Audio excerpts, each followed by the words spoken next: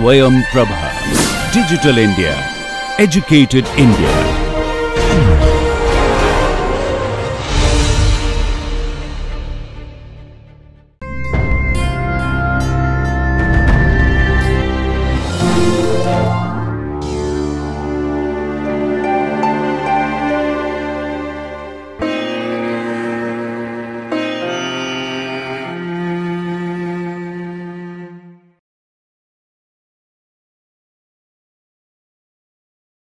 Hello. Florence Nightingale had said, "Physician, do no harm." And that's precisely what I'm going to be talking about when physicians do no harm to their patients. So today's lecture is on preventing hospital-acquired infections by universal safety precautions and care bundles. What are the various sources of hospital-acquired infections? You have endogenous or self-infection, that is commensal organisms when they are transferred to another site in the body become pathogenic. Examples of these are E. coli, Klebsiella pneumoniae and Candida species. And then we have exogenous or cross-infection, organisms transmitted from another source. These organisms may be transmitted by healthcare workers, other patients, or even from the environment. What are the modes of transmission of hospital-acquired infections? They are divided basically into three groups: contact transmission, which may be direct or indirect; inhalation, which is droplet inhalation or airborne inhalation; and finally, common vehicle. In direct transmission, direct contact transmission, it's usually via the hands which have not been washed properly, or by not following aseptic precautions during instrumentation.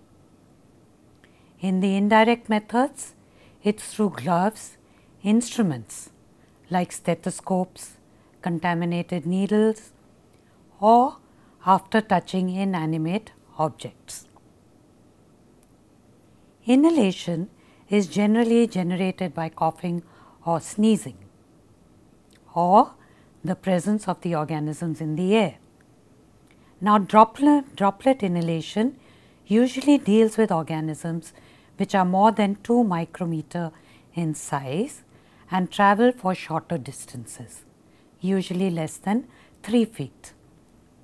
Airborne infections are those which are less than 5 micron in size, and these tend to go further up and remain suspended for a longer period of time. Common vehicle transmission is through food or water.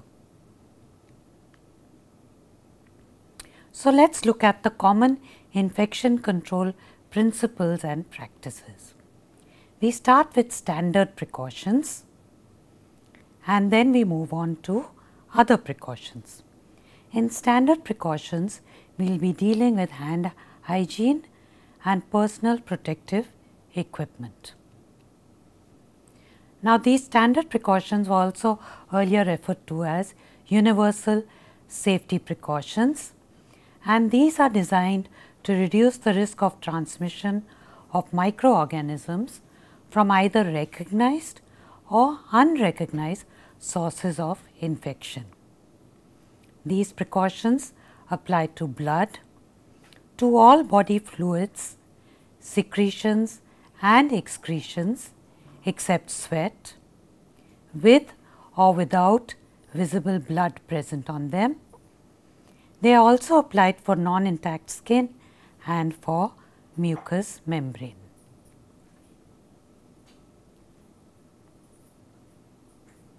So, I have already mentioned the standard precautions were earlier called universal safety precautions, and to emphasize again, I would like to tell you that these involve hand hygiene and wearing of appropriate personal protective equipment. So, what are the 5 moments of hand hygiene? This is before touching a patient, before clean and aseptic precautions, after body fluid or exposure risk, after touching a patient, and after touching patient surroundings. This is a blood agar plate on which impressions of the hands of the fingertips have been taken. Now, A represents the part without any procedure. B is after washing hands with soap and water, and C is after disinfection with alcohol. So, as you can see, A shows the maximum number of colonies. Washing hands with soap and water, if not done properly, will also show you presence of colonies. And after disinfection with alcohol, usually you do not see any colonies. So, which brings me to how proper hand disinfection should be done. So, when you have to do hand disinfection, you would wash your hands with soap and water.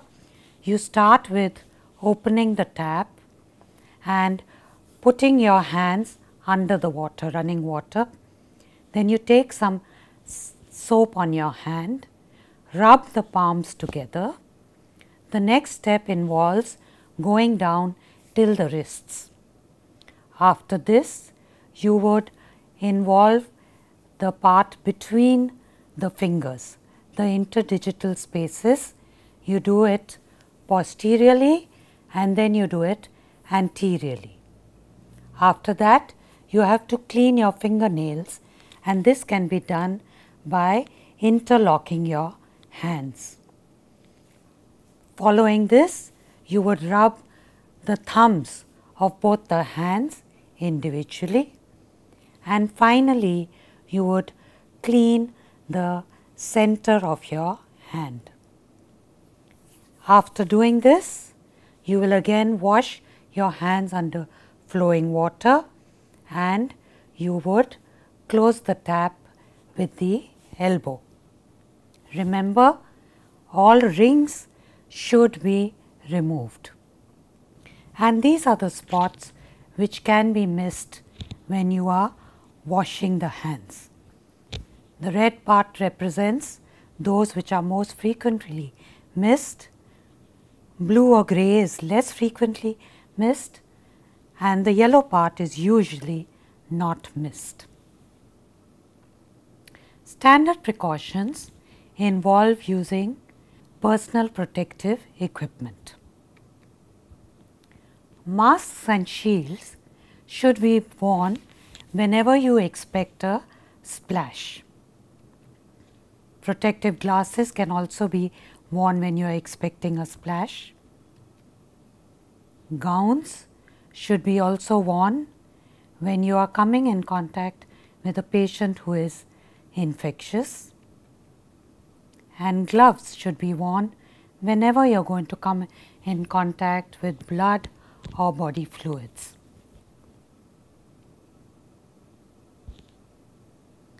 We move on to transmission based precautions.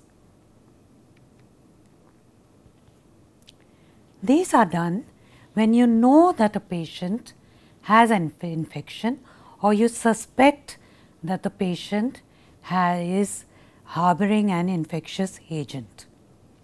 You initiate these when the illness is first suspected and discontinue when the illness has been treated or ruled out, or the room has been cleaned thoroughly. Whenever you are suspecting an infection in a patient, you should ideally put him in an isolation room. If you do not have facilities for isolation, you should put him at the corner of a ward, and if there are more than one patient with the same kind of infection, you should cohort those patients. That is, you should put all those patients at one site. Transmission-borne precautions would include airborne precautions, where you want to interrupt infection spread by small particles in the air such as chickenpox. Droplet precautions, where you want to prevent the spread of large droplets by coughing, talking or sneezing such as influenza. And contact precautions, where you want to prevent skin to skin spread. Flagging for isolation or cohorting can also be done, especially when there is no isolation room. Posters can be put up to highlight the type of precaution which needs to be taken. In contact transmission, where you want to prevent transmission of microorganisms by direct physical contact or by indirect physical contact, you must wear gowns and gloves which should be discarded in the room where the patient has been isolated or next to the bed wherever the patient has been cohorted. And these are usually done for multi-drug resistant organisms like carbapenemase resistant Enterobacteriaceae or methicillin resistant Staph aureus. To enhance droplet precautions, these should be initiated when there is international, regional or local health alert of an epidemiologically significant respiratory pathogen. Here, the precaution includes using an N95 mask, gowns, gloves and eye protection. And these are done whenever you are expecting organism like the SARS or the pandemic influenza strains or other pathogens which are not yet identified.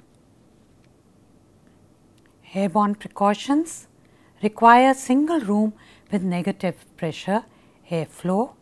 Now, this kind of a precaution is usually taken in places where they do not expect infections with tuberculosis or chickenpox or disseminated zoster or measles. In a country like ours, we can't afford to have negative pressure airflow, and therefore, we can just put these patients in isolation rooms. The next infection control practice is to prevent needle stick and sharps injury. Preventing needle stick injuries. If you want to make sure that you do not get a needle prick, you should always be sure that you never recap a needle. You should never bend or break a needle. Do not pass a syringe with a needle to another person by hand. Always place it in a tray when you are passing it. Do not distract staff who are handling a syringe with a needle. After the procedure is complete, you should discard the needle in puncture-proof containers or destroy them with a needle cutter.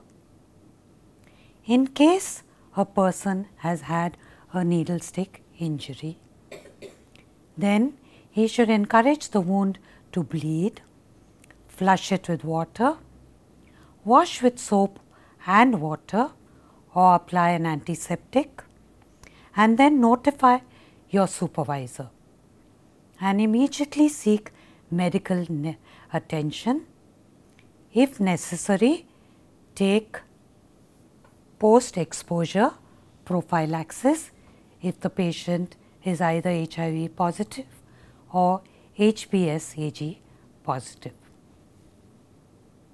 If you receive a splash on the face or any other part of the unprotected skin, flush well at the nearest sink or eye wash fountain and notify your supervisor and seek appropriate medical advice. Coming to cleaning and disinfection, preventing spread from the environment is very important. As you can see in this picture, all the places which have been marked with red are potential sources of infection, and therefore they have to be disinfected. These spaces, the frequently touched surfaces, bed rails, bedside commodes, bathroom fixtures, doorknobs, should be frequently disinfected, as should equipment in the immediate vicinity of the patient. Whichever germicide has been used should be kept for an appropriate contact time, usually 10 minutes. Ensure that germicides are constantly rotated. Mop heads and cleaning cloths should be washed after utilization, and the mops should be kept for drying before reusing. Have written cleaning protocols and checklists to ensure that these are being followed meticulously.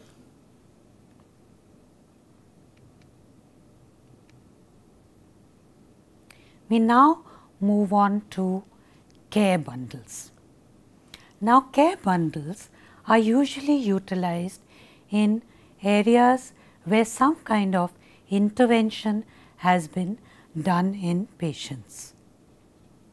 They are usually a collection of 3 to 5 interventions which have been described after obtaining evidence to show that these have prevented hospital acquired infections. They should be applied consistently for all patients at all times to have improved outcomes.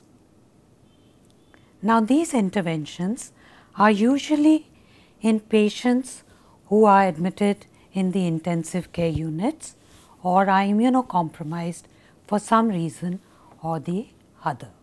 To illustrate this, I would like to share with you the history of Raju, a 30-year-old laborer who was brought to our hospital by his patient, by his relatives. He was brought to the hospital after a fall from a height. On examination, the doctor found that he had traumatic paraplegia and urinary incontinence. The sister in charge was asked to do a urinary catheterization. Supportive therapy was started. 3 days later, Raju developed chills and fever. A urine sample which was collected through the port with full aseptic precautions was sent to the laboratory for culture, and culture revealed E. coli with a colony count of 10 raised to 3 colony forming units per milliliter of urine. Raju appears to have contracted a hospital acquired catheter associated urinary tract infection. For one, the only intervention which was done in him was the insertion of the catheter. Second thing is that this infection developed 48 hours after the intervention. Now, which are the sites he could have got infected from? One could be the urethral meatus and around the catheter. These kind of infections usually occur if the person who, while performing the catheterization, has not used sterile catheter, not used a proper, every place should have a sterile urinary catheter tray, which should have all the material which is required for catheterization to be kept in it. The second thing that could have happened is that the person who was inserting the catheter may not have done a proper hand hygiene. The next thing is that the infection could have occurred for a junction between the catheter and connecting tube. Now, this usually happens if the closed system is disturbed at any time. The other place that it could have occurred was connection from the drainage bag and reflux from the bag to tubing. Now, for this, it could have happened that when Raju was taken for his MRI, very often a attendant who takes the patient is not cautious about keeping the urine bag below the waist level. Invariably, you will find that when a patient is being transported, the urine bag has been kept next to him on the trolley. So, this is one place where one has to be very careful. So, these are the three important sites where infection can occur in a catheterized patient. So, what could have been done to prevent the infection in Raju? You could have applied the care bundles for preventing COTI. And these are, the catheter should be inserted only when there is an appropriate indication, which in Raju's case was appropriate. Only sterile items should be used for insertion and hand hygiene should be followed. The catheter should be inserted by non-touch technique with strict asepsis. There should be a closed drainage system and the catheter should be properly secured after placement. We also have a maintenance bundle to prevent COTI. That is, you need to review daily for catheter, whether the catheter still needs to be inserted. The drainage bag should be placed below the waist and above the floor. It should not be resting on the floor. It should always be emptied when it is 3/4 full, using a clean container for each patient separately. Urine samples should be sampled only from the sampling pot, and if necessary, if the sampling pot is not there, then you must ensure that you have cleaned properly with spirit before collecting. Hand hygiene, proper protective equipment should be worn before and after catheter care. Now, we move on to care bundles to prevent central line bloodstream infections, also referred to as CLABSI. And these are the various potential routes of infection. Now, with these in mind, evidence has shown that these are the precautions that we need to take. One is hand hygiene pre-insertion, full sterile barrier precautions for operator and patient in the form of the operator wearing cap, mask, gown and gloves, and the patient should be covered with a sterile sheet from head to toe, and only the site where insertion has to be done should be kept open. Appropriate skin disinfectant should be used. You should avoid using the femoral site, and you should always cover the site after the insertion with a translucent dressing. Maintenance bundles to prevent CLABSI are daily aseptic central line care during handling, which includes hand hygiene, half decontamination by alcohol before introducing anything through the three-way. Daily documentation of local signs of infection, change of dressing, daily review for removal of line, and if there are signs of infection, the line should be removed and the catheter tip sent for culture. Care bundle to prevent ventilator associated pneumonia includes elevation of the head of the bed for 30 to 45 degrees, daily oral care, peptic ulcer disease prophylaxis, deep vein thrombosis prophylaxis if not contraindicated, daily sedative interruption, and daily assessment for readiness to extubate. So, the idea in all these interventions is to ensure that we try and remove these as soon as possible. I move on to the last part of the care bundles, that is care bundles for surgical site infection prevention. We start with the WHO surgical safety checklist. This should be used pre-operatively before any operation is started. In addition, the patient before he comes to the OT should have been bathed. Hair removal should not be done, though in cases where necessary, hair can be cut short. Intraoperative antimicrobial prophylaxis should be given at the time of incision or just half an hour before incision.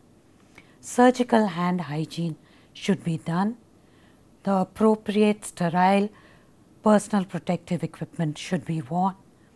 Maintenance of oxygenation, temperature and blood glucose should be appropriate, and post-operative wound dressings should be done at the appropriate time. So, this brings me to the end of this lecture, where I have told you about how to prevent hospital acquired infections, the standard precautions which you would use, the transmission based precautions which you should use, prevention of needle stick injuries, and cleaning and disinfection, and the more specific care bundles which are used to prevent CORTI, CLABSI, VAP and SSI. Thank you.